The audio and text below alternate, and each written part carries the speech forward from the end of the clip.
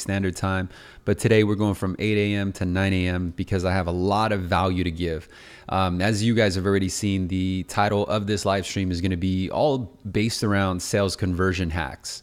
And so you're going to want to make sure you have a pen and paper handy.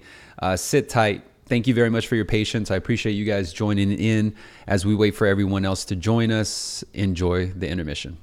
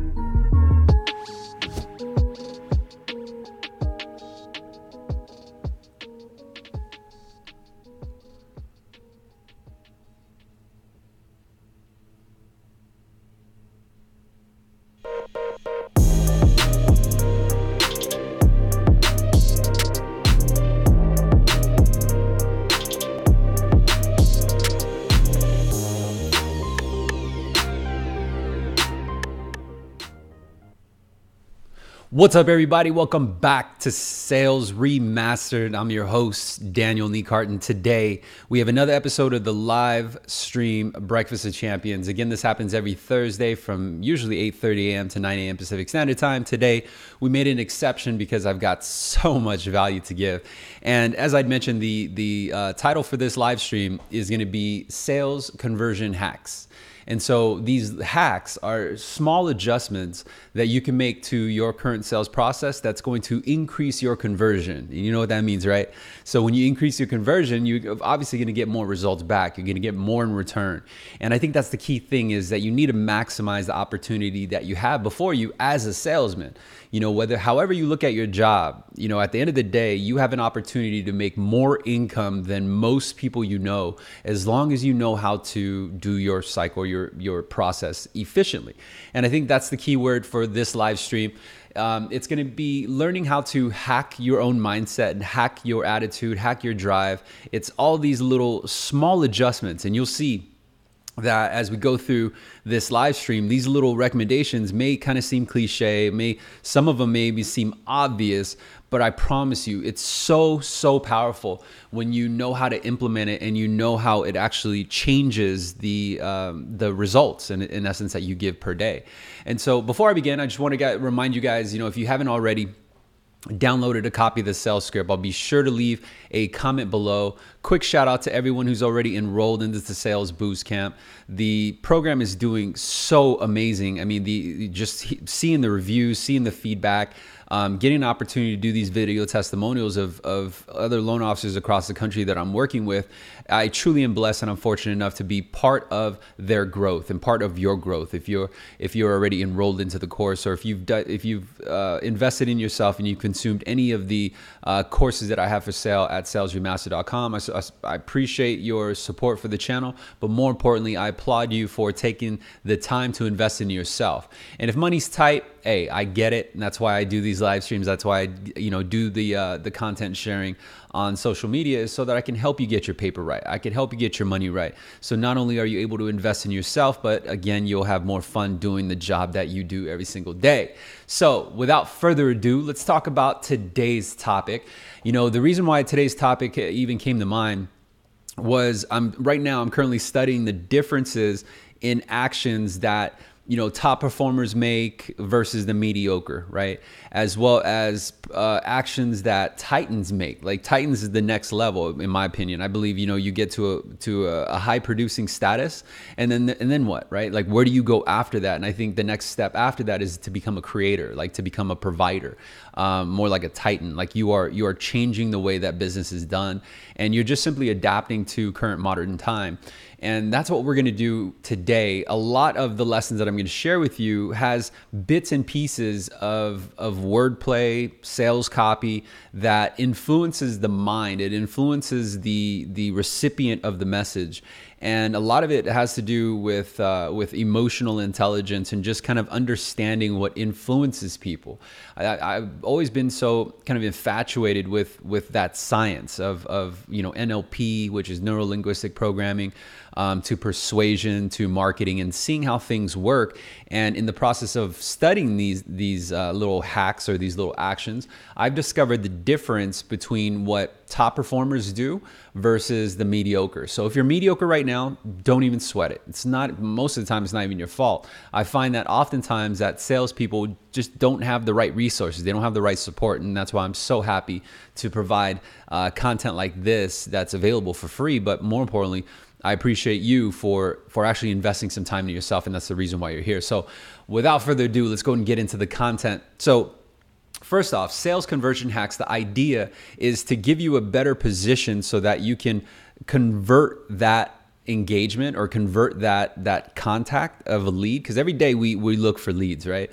But the key thing is, though, you can have the best marketing in the world, you can have the best resource, the best referral partner, but if you don't know how to actually influence the end consumer, which is the lead, you're going to have a difficult time of reaching that next level and optimizing your sales process. And so these lessons, and I'm going to share a few of these little changes that you could do and you can implement in today, that will completely change your result. And I'm looking forward to your feedback. So before we dive in, let me ask you, everyone, if you're watching right now, comment in the comment section. The engagement really helps grow this channel. I completely applaud you. I support you. I know how embarrassing it might be to type a couple keys on your keyboard and, oh no, they're going to see me comment. But I appreciate you for having the courage to comment the state you're from, comment throughout the actual live stream, and, give me your feedback, man. I really thrive off that. And for me, giving you value, give me some value in return by helping me grow this channel. And all I'm asking you is to engage.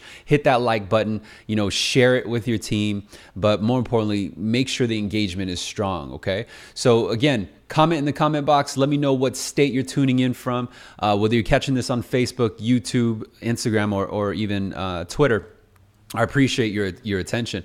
So let's start off with one lesson, or at least one hack that I know top performers have really mastered. And the irony is that a lot of top performers don't even realize that they do it. And it's a concept that I actually learned from Napoleon Hill after the fact that I was already practicing it for quite some time. And this practice is called auto-suggestion.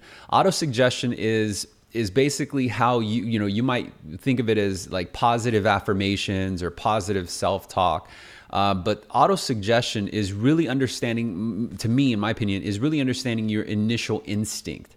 meaning how do you react to certain things, right?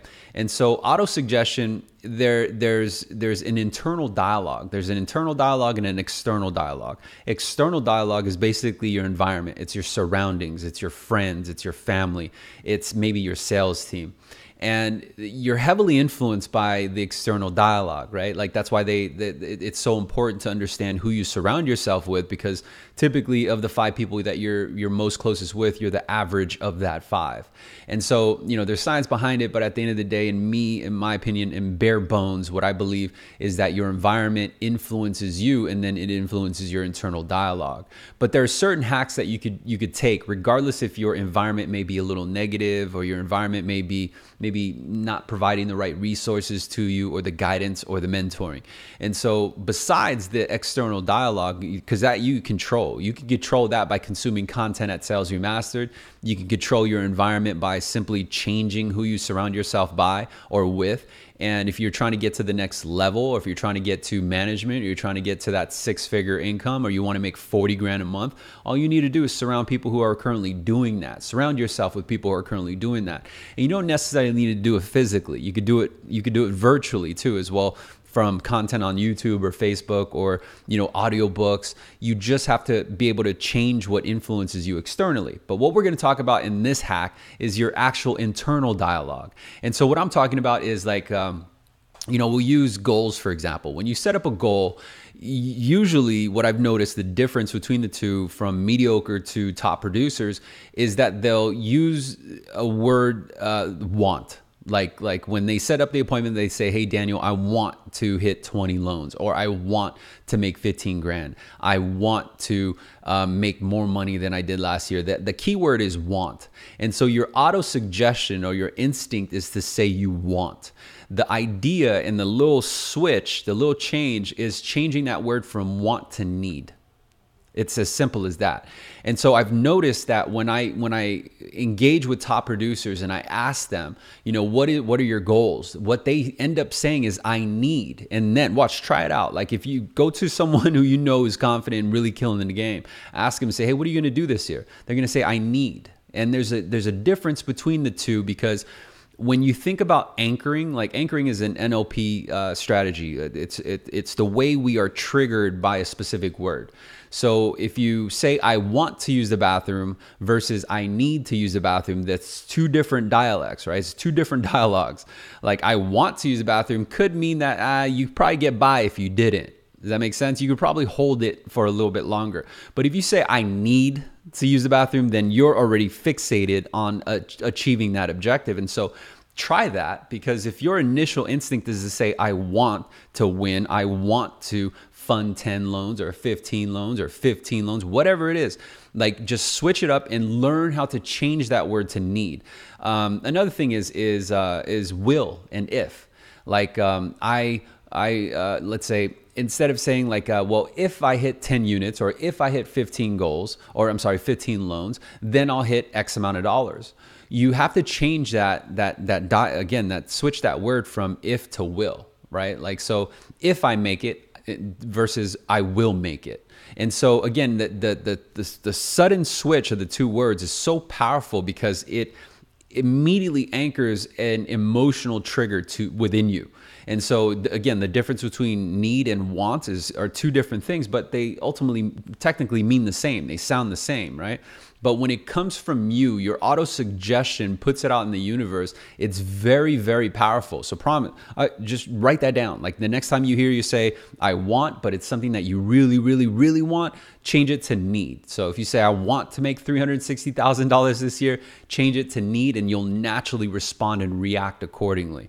Another switch up is like offering, hi to hey. Like, so if you think about the way that your external dialogue, when you're reaching out to prospects or even trying to get attention from, let's say, your manager or your sales team, I want you to try switching up. Like when the traditional email, when you're soliciting business, is hi Daniel, right? And then you type out the body. Well, I want you to switch it up and actually put hey. So instead of hi, put hey, because hey is different than just saying hi. If you think about most solicitors or telemarketers, what they end up starting to say is hi. hi, Daniel, my name is Daniel, right? Like, ultimately what that is it's an intrusion of privacy. It's an intrusion of time. And we have wired ourselves to react a certain way to hi versus hey. I promise you, this shit's powerful. It's amazing how small of a tweak that is, but how much more compliance and much more attention you actually grab by simply changing that. And if you're one who's typing up emails right now soliciting, you don't even put hi, hey, you just put like Daniel, right? You have to think about your strategy. The idea is that you want to capture attention. And you also want to be as professional as possible because you want people to like you, right? And you can't do it if you're being too business-like. Like you don't even have, the quick second to type in 3 letters or even 2, like hi Daniel versus Daniel, right? It's little things like that the consumer uses to judge you and judge whether or not they want to engage you. So the next time that you reach out to somebody on an email, try hey Daniel, and then they'll read more of the message versus hi Daniel, my name is Daniel with New American Funding, or whatever the technique that you're using. So again, switch hi to hey. Another one is when you go into an engagement with a prospect, oftentimes what we're finding ourselves doing is leaving voice messages, right? And a simple hack or a simple tweak that you can do that will more than likely get you more response, like people will reply back to you. Because the last thing you want to do is try to pitch a deal on an email or pitch a deal through text, right? So you have to create that curiosity to make the actual contact on the phone, where you're communicating with them in person, or you're communicating with them on the phone. And what I've learned is that number one is not too many people are actually answering their phones anymore. Because if you think about it, when you get a call from a phone number who you don't recognize, you're either going to answer it expecting that it's a business solicitation. You're going to answer it thinking it's maybe a robocall, or you're going to answer it, or not even answer. You're just going to push it straight to voicemail. But the thing is, though, is that the likelihood of you listening to the voicemail is going to be based on whether or not the phone number is even recognizable, right? And so oftentimes voicemails don't even get listened to. But again, we'll leave a lot of voice messages and hope that they respond back. So the small hack that you could do is every voice message you leave or every phone call you make sure it's followed up with a text message and an email. And the idea is that they should all fuse together. So your voice message may sound something like, hey, Daniel, I just sent over an email to your iCloud account, and I'm also going to send you over text. Sorry, I missed you. Reply back when you get it. Very simple, right? Whereas most salespeople will go into it and say, hey, this is Daniel. I just wanted to follow up on the numbers. Again, here are your options, option number 1, option number 2. And there's just so much data that we're asking that consumer to take time out of their busy day to read. And without empathy, you're not going to realize that they're just going to get frustrated. The easiest thing that they could do is say, I'm not interested, because then that excuses them from having to use the mental capacity and actually consuming that message. And I think it's just honestly a waste of time. So you want to go through the details when you're actually connected with them, where you can gauge their tonality and you can actually communicate with them. Does that make sense, guys? So when you leave a message, again, it will sound something like that, but it's all focusing back on the 2 other forms of contact. Same thing with the text. The text says, hey, Daniel, just left a voice message and sent an email. Please reply back to confirm receipt. That's it. The text is not saying, hey, Daniel, can we schedule an appointment at 5 p.m.? Because the easiest thing, again, for them to do is say no. So you want to leave curiosity so they all resort back to themselves. But what we're finding is that consumers are more likely to respond by text versus email, and then by email versus voicemail or versus a phone call, right? And so if we just understand these things, then we can kind of position ourselves a little bit more favorably to get actually in connection with that person that we need to convert into a sale. So if you're giving calls right now and you're just leaving voice messages wondering why they're not calling you back, it's because you're not doubling up. So you're not tripling up, actually, because you're not sending them also an email and then also a text message. And it's important that you make that switch, because if you're doing a lot of actions, you don't want to mistake movement with achievement, right?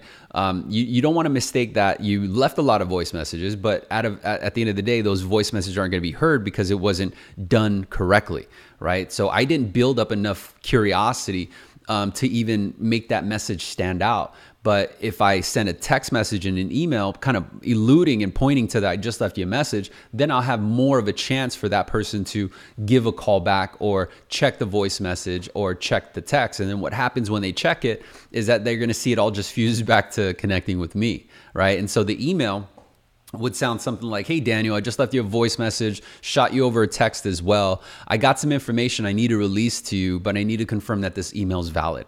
Or I need to confirm that I could send it by email. Would you like me to give you a call?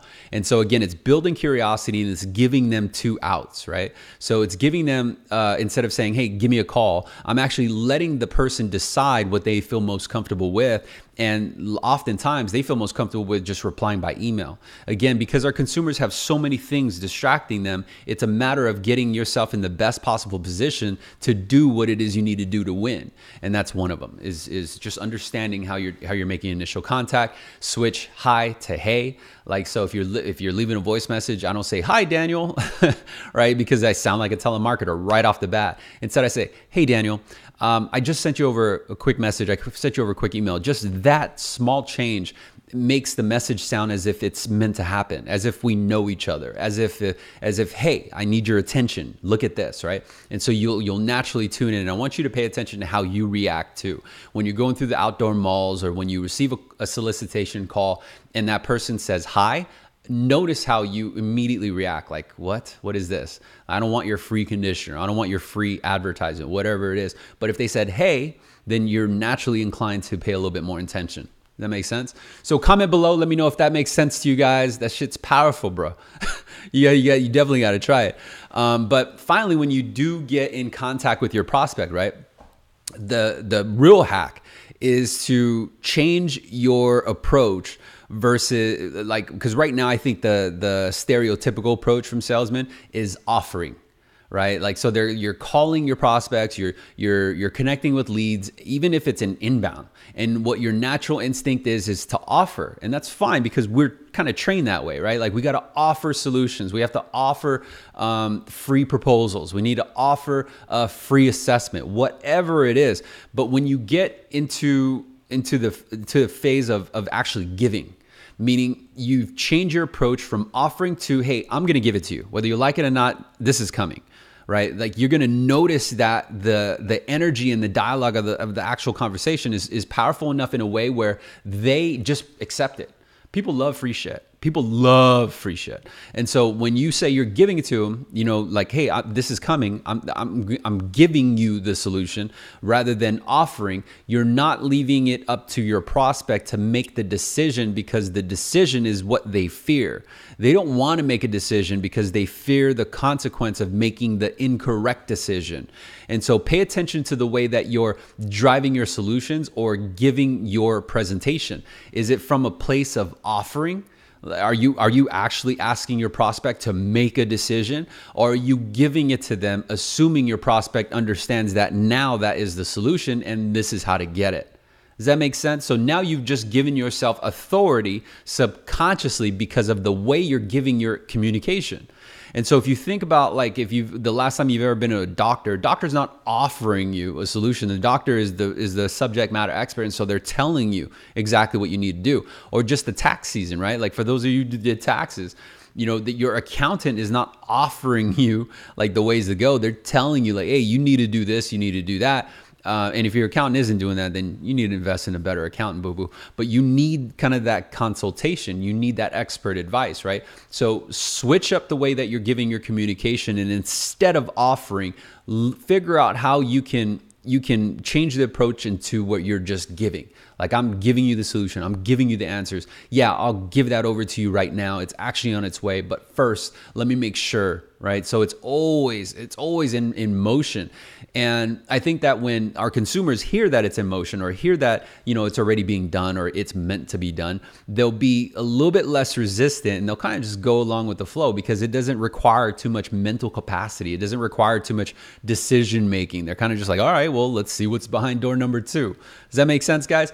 So besides that, though, I also want to talk about not returning or answering calls. I, for one, completely understand how busy we can get in the day. I get it. And there are times where we're in the midst of maybe doing three things, right? So we're replying back to an email. I'm in the middle of pricing and structuring a deal. And then now I got, an alert from an appraisal management company saying my value's low. And so I got all these different things, pulling out from my attention. And then what ends up happening is I actually sleep on the most important things. So maybe someone's calling me, but I feel like I have three different things going on right now, so I can't answer the phone. Or, you know what, this is more important, so I'm not going to make the appointment. And making the appointment, answering the phone call is your reputation. It's, there's a saying that says that the way you do one thing is how you do everything, right? And so if you prioritize your day versus saying, like, picking up the phone and just saying, hey, I'm still in a meeting. I know we had a meeting at 3:30. Is there any way we can move it to 4:30? Just doing that makes you accountable. And oddly enough, our prospects will be more than they will understand.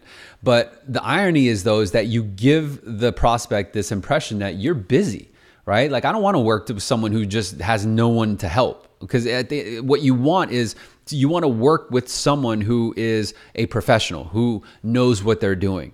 And so anyone who knows what they're doing typically is busy, right? Because they're doing what they know how to do. And so when we tell our prospects that, instead of dodging their calls or not making the appointment and trying to come up with a reason later, we've actually kind of tainted our credit.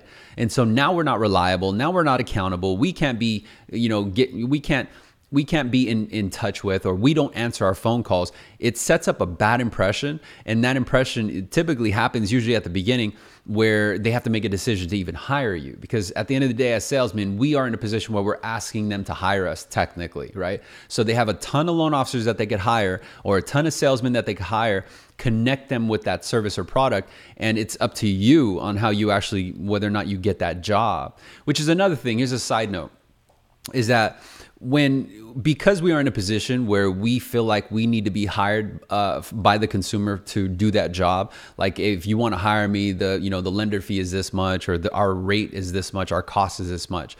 In essence, our prospects turn into employers, right? They're basically the employer. Like, hey, if you don't hire me for this job, I'm not going to make any money on this deal. And I think that we may take that so seriously that we change ourselves. We change our dynamic as if we're actually inside of a job interview.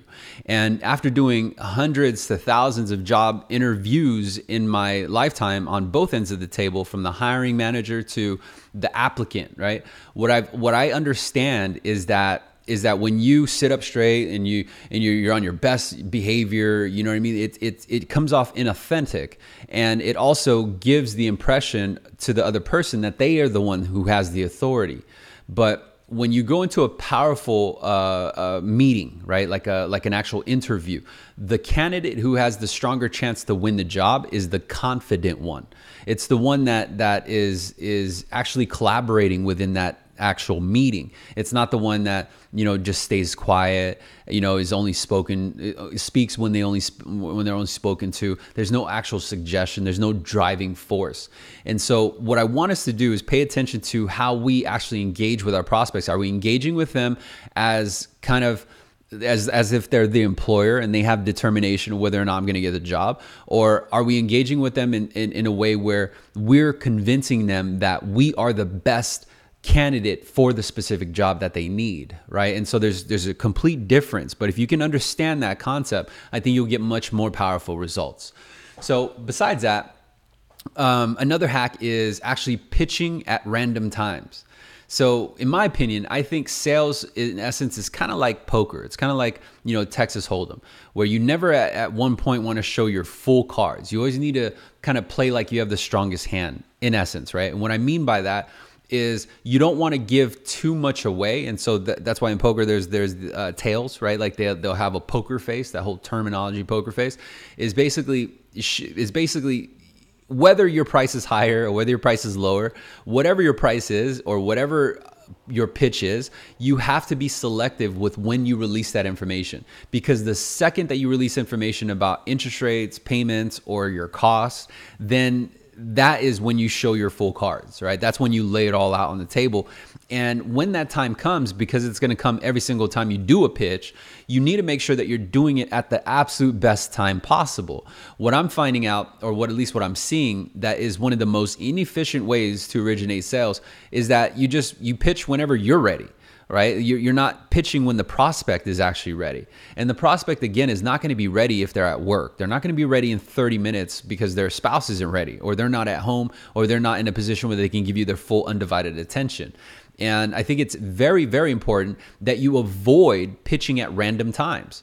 And so if you talk to John and you got an opening in your day, you can't base it off that. You have to position yourself most favorably to earn that business from John. And so a few things that I'm gonna pay attention to is John at work, right? Is John, what does John do for work? Is he in the field, right? Because there's gonna be a lot of distractions. Is he in the office? There's gonna be a lot of distractions.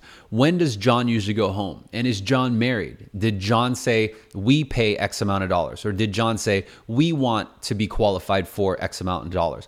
Because if I pick that up, then I'm going to know that I'm not going to show my cards or actually talk about the meat and bones of my service until John is with that other person, or John is out, not in the field at work working on an electric line or whatever it is that's causing distraction. I'm going to methodically plan it out in a way where I catch John either in commute home or at home. And it's all through the wordplay from the conversation, as opposed to saying, hey, John, it's going to take me 30 minutes. Let me give you a call back in 30 minutes, because what will end up happening is I'm going to end up pitching John.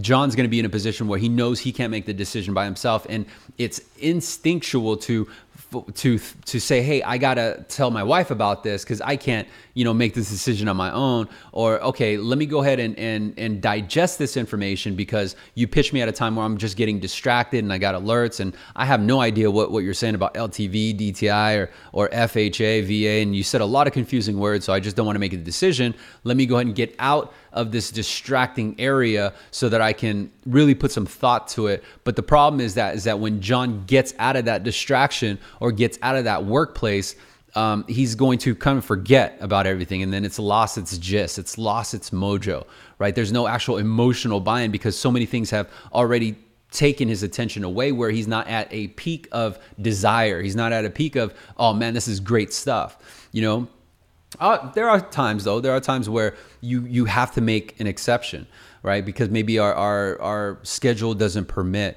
But understand that when you go into a sales pitch, that's your time to dance. That's your time to be on your game, because you worked up a lot of time just to even bring it there. Whether it was a 30-minute phone call, 4 follow-up calls, there's a lot of steps and actions that go into place before you actually bring them to that pitch call or that presentation, whether you're doing it in person or you're doing it over the phone. So position yourself properly by not doing it at random times. You want to position yourself properly by doing it at the absolute best time that's most appropriate for the prospect, to ensure that you have their attention, you have their engagement, and you have the ability to put them in front of a tablet or put them in front of a computer. So if we find out that they're more visual, like they keep saying, like, yeah, I just want to go, I want to see what you're talking about. I want to see what this looks like. Show me, right? They're more visual. So if they're at a computer and without less distraction, I can email them real quick, like maybe a quick snap of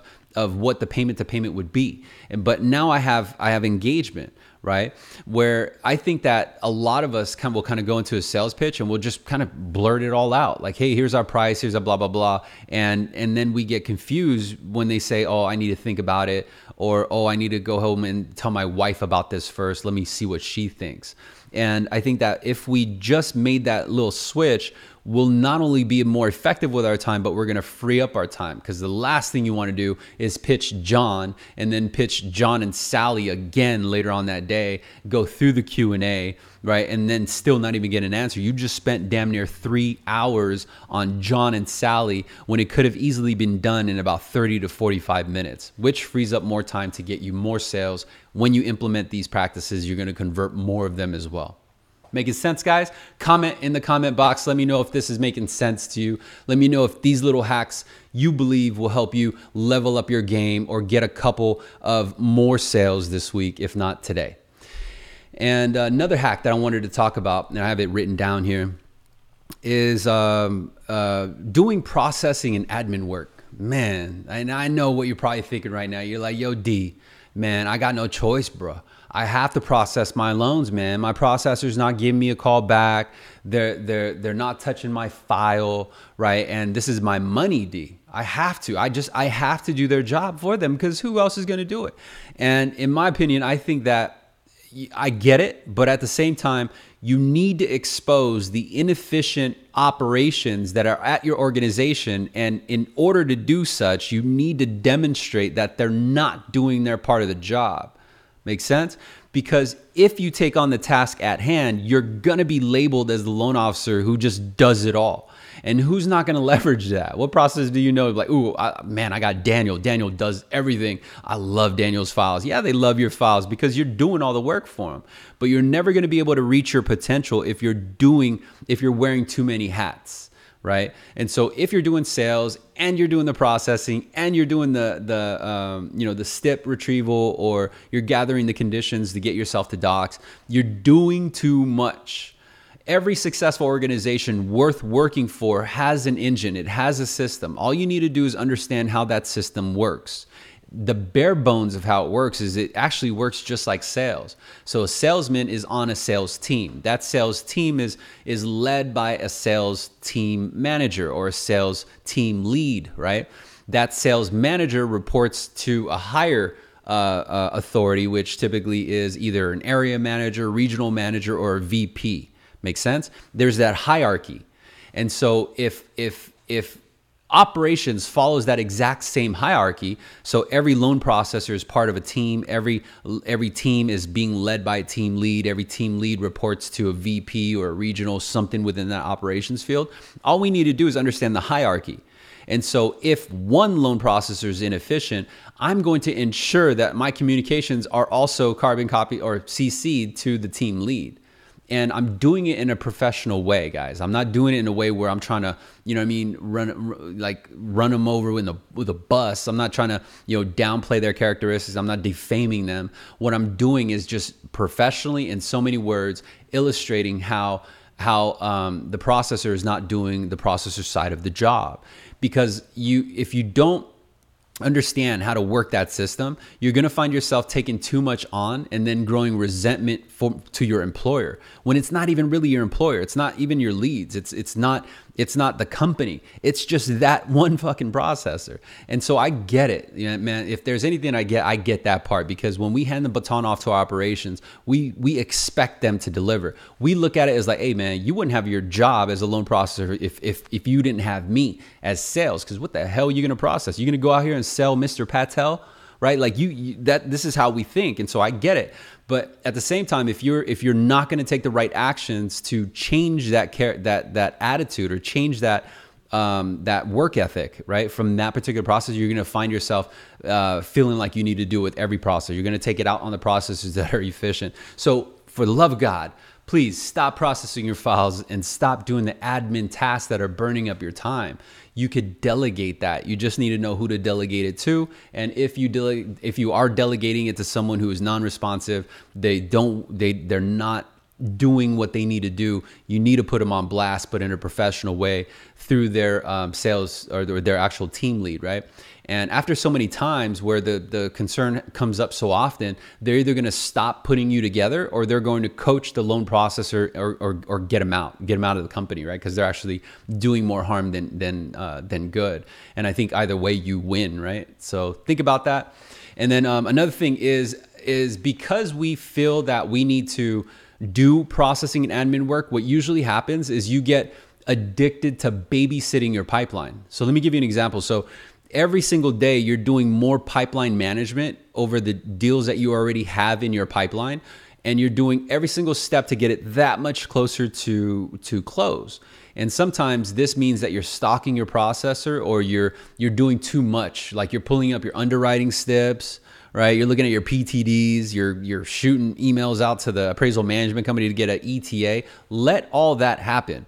Like avoid babysitting your pipeline. The top producers that I know, that even a practice that I do, is I don't count my files in my pipeline. Like I don't really pay attention to that, because what I understand is that before it gets to my pipeline, it needs to go through me, right? We have a queue, so it gets filtered before it goes into processing, and it's filtered through a department of production assistants. So the production assistants basically make sure the title's in, appraisal's ordered, and make sure everything is buttoned up before it goes into the processing queue.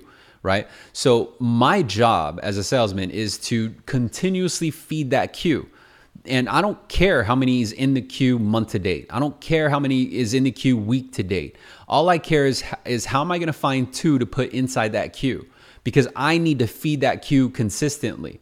And if you make a quick switch, you're not going to find yourself where you have a pipeline of 15. You're constantly looking at it. You're already counting the money. You're saying, oh man, I already got 30 grand in commission. You're not going to be doing that, because when you do that, you'll naturally ease off. You won't be as hungry or kind of as motivated to continuously feed it. Yeah, I know you got 15 to 20 grand coming up in the next 45 days, but what if it could be 40? Why not 50? Why not 60? So if you get caught up in the details from doing your processing and admin work, and you're constantly looking at your pipeline, you're constantly sweating, hey, how come this file hasn't moved to the next milestone? You're gonna miss out on the actual fundamentals of how to make the most money you can as a salesman. And it's just constant feeding to the machine. It's constant feeding to the pipeline. And you have to grow the trust inside your process. I mean, damn, you're working there, right? So if you don't trust the process, you're gonna have a hard time working there, because all day you're involved in that process. And if you grow resentment with the process, and there's negative influence around you who also agree that the process is kind of flawed, you're in a bad state of mind. And unfortunately, that's gonna cost you a lot of money, instead of looking at ways that you can adapt, like making mention to the loan processor in front of their team lead of saying, hey, looks like we're going through this issue again. I have a phone call with the Joneses at 4 p.m. Since I didn't hear from you, please look at, the snapshot or the snip of the con log. There's no notes. Please see the attached email that I didn't get a response for over the last 3 days. All I'm doing is seeing if I can help. Since I have a call with them at 4 o'clock, is there any way that you can help me, Jim? And let's say Jim is like the team lead.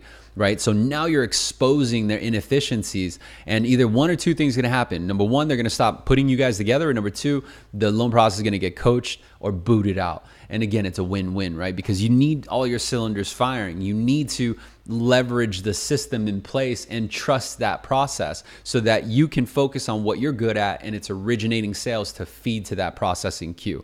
Is that making sense, guys? Now, let's see who will admit. Who admits right now, who's watching this right now, who's willing to admit that you babysit your pipeline? Man, are you stalking that processor, bro? Like the very first thing you do, like some companies, like my organization has a time limit. So we can't bother operations until 12:01, right? We have what's called quiet time for operations. And what the funny thing is, though, some of us will kind of be defeated, like, oh, man, I can't reach out to them until 12. And so then they plan their whole day around 12. You know what I do? What I do is I prepare an email, a follow-up email on that file. I do everything that I need to do. So if I'm working with an inefficient processor, and I already know because I've worked with them before, and instead of hate the system or hate life or hate my employer, what I do is I just simply adapt and I create a solution for it. So if I'm getting connected to Jennifer fucking, you know what I mean? Like, makes you really frustrated because they don't have the work ethic like you. She's not on top of her game. It takes her damn near 9 months to make an intro call to the prospect. And we're like, damn, I got Jennifer, right? So I already know because I've taken the steps to put Jennifer in the light with her team lead and say, hey, looks like we're going through it again, the example that I just gave you, but I'm more premeditated. So if I couldn't reach out to Jennifer until 12:01, I could still handle my admin tasks or my follow-ups in the morning, but then I could change my outlook to where the message isn't sent out from my outbox until 12:01. And so I'm already achieving it, which gives me these little small wins, which grows my confidence and enables me to be the absolute best that I can be. Does that make sense? So I know it's already handled. I can get it off my plate. The weight's not on my shoulders. I'm not constantly thinking, will Jennifer get that email? Or I got to, email Jennifer or give her a call at 12 o'clock. You already have it in the queue and it's already set up. And it's when you release that weight off of you, you feel much more revived. You feel better. Right? So again, keep that in mind, because if you find yourself doing a lot of the admin or the processing tasks, you're burning up your time. And then finally, The idea of being proactive versus reactive. In this example that I just shared with you about Jennifer, you know, we all have the Jennifer at our company, right? We all have that one processor. Right when we see our files assigned to them, we kind of get that feeling in our gut, like, damn it, that one's not going through, or damn it, that's going to require a lot of my work. And when that happens, if you're reactive to it, you're not proactive to it. And so being proactive, meaning once I see that this file is actually assigned to Jennifer, I'm going to be proactive and set up the expectations with that prospect to be comfortable with the way Jennifer works. So I'm not going to tell the prospect, hey, Jennifer is going to be in contact with you every day, right? Jennifer is so easy to get a hold of, or Jennifer is going to make an introduction to you in about a week. Because what happens if I say those statements, then I'm under pressure if Jennifer performs or not. Then I need to explain to, you know, my prospect why Jennifer is not doing what I told them. Instead, I'm going to be proactive so I don't find myself being reactive. And I'm going to say, hey, Jim, right? That's the prospect. Hey, Jim, we just got assigned our processor. Jennifer's great. She's actually, you know, she's a workhorse. As a matter of fact, the only time she ever reaches out to you is if she needs anything. So no news is good news. I would imagine that we should have an update in the next 2 to 3 weeks. I'll keep you posted. Meanwhile, I'm always available by text, email, or phone call. So feel free to reach out to me if there are any questions. If Jennifer doesn't reply back to you, don't worry, just contact me, right? And so now that I've set up the expectation, I'm not worried that Jim is going to be kind of neglected by Jennifer because Jim's already made aware of how the process works. And I didn't set up Jim with the understanding that Jennifer is going to be in constant contact because I already know that Jennifer doesn't operate that way. Does that make sense? So now a lot of pressure is taken off my shoulders from being anxious of whether or not Jim likes Jennifer, because no one likes Jennifer. So I hope that makes sense, man. But you know, you just got to be proactive. So if you pay attention to the things that you're more reactive to, like during the day, if you're more reactive to objections, then you just need to be proactive and understand what objections you always get, and then be proactive to craft your message in a way that addresses those objectives before it happens. Very powerful stuff, right? And again, these are habits and these are hacks that I'm noticing from all the top producers. It's basically it's the actions that they take. It's a matter of becoming so efficient at their job that they don't look at doing things over and over and over again. They just want to do it right so that it can free up more time so that they can do other things that contribute towards their success. And that's really the power of being proactive versus reactive. And so I'd like to know what your thoughts are, though. You know, like, comment in the comment box. Let me know if this is powerful stuff, if already it's giving you some ideas that you can implement today to actually increase your revenue, increase your production, because things like that are what sets apart the top producers from the mediocre. And the funny thing is that the mediocre always had an option to simply mirror and model the top producers. And so that was my secret hack. Like, I didn't want to be mediocre. I didn't want to be the dude that was worried about whether or not they're going to hit quota. I didn't want to be the dude that was super excited just because he hit fucking mediocre results. I wasn't that dude. What I wanted to figure out was, hey, how come this dude or this chick is getting the most money? How is she making more sales? I want to figure out what their hack is. I'm going to tweak it, make it mine, and I'm going to do it better. I'm going to outshine you, bro. I'm outshine you, bro. So that was always kind of the way I looked at it. And I think that if we can adopt this kind of same mindset and look at how you spend your time each day and figure out what areas are inefficient, and maybe it's some of the things that I've just shared with you right now inside of this live stream. Maybe you're doing some of the actions that now opens your eyes to, oh, so that's why I keep getting hit with the objection if I want to think about it. Or, oh, that's why I'm not converting as many leads into sales, is because I'm just pitching at random times. Or, oh, that's why they're not giving me any callbacks, is because I'm not sending them a text along with an email. Oh, that's why they don't read my emails, because I say, hi, Jim, versus, hey, Jim, check this out. Right? Like, it was meant to be. It's little switches like that. Your internal dialogue. Like, I want you to play with that. I want you to understand how powerful it is, because auto-suggestion is the very first thing that your brain hears. And when you react to certain things, your instinct is telling you exactly where you're at. And so if you look at your objective and you say, I hope I get everything done today, you've already set up your day to just be all about hopes. Now, you're right. Your whole day is going to be cross fingers and hopes, bruh. That's going to be a hard way to live, man. So you need to understand how your internal dialogue sounds. And when you make the small adjustments from, something as small as from high to hay, or from will to need, right? It's these little changes that mount up all of this progress and these little wins. And you're understanding how to kind of biohack your own mindset so that you are operating in a different way. You're operating in a different, magnitude of energy. Like everything is coming out just confidence, is because that's how you become a top producer. That's how you surpass top production. So I really hope you guys take away some of the information that I've shared with you. Do me a favor. I see a lot of you guys on here. Hit that thumbs up button. There's some real valuable stuff on this live stream. And the thumbs up is just a sign that you guys are really absorbing this message. So do me a favor, hit the thumbs up. If you're in the car, be sure you hit the thumbs up later. And I appreciate your support. I did make mention that I will be doing some Q&A at the end of this. So let me see in the comments section if anybody left any questions. Marina, what up? Corona in the house. Mo, what up, lady?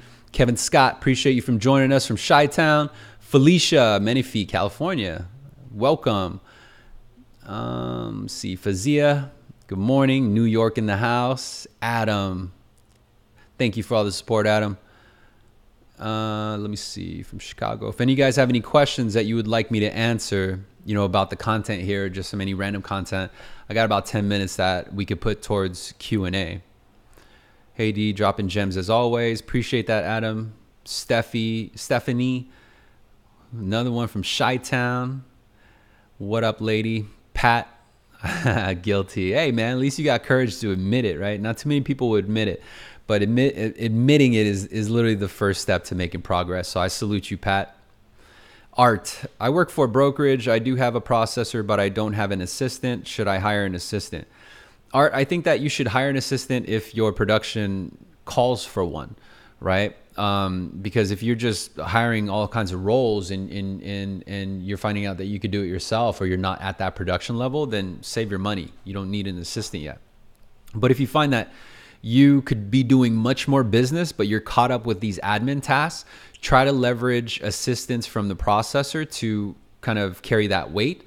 But if business is so strong and you still like your processor is being overloaded to where she can't do her job, you're being overloaded to where you can't bring in new business, then yeah, it's time to hire an assistant. So really put some thought to that. Scott Short, Sacktown in the house. Boo boo. What up, Scott? Martin Capital. Nobody likes Jennifer. They don't, bro. Jennifer boo boo as fuck. Like, no one likes Jennifer. And we each have a Jennifer, right, in our operations. Well, at least now you know how to handle Jennifer so that Jennifer is not messing with your paper. And that's the last thing we want to do, because next time we see Jennifer at the fucking break room, might just kick her in the shin real quick. I'm just kidding. Please don't kick your Jennifer in the shin. Please be nice.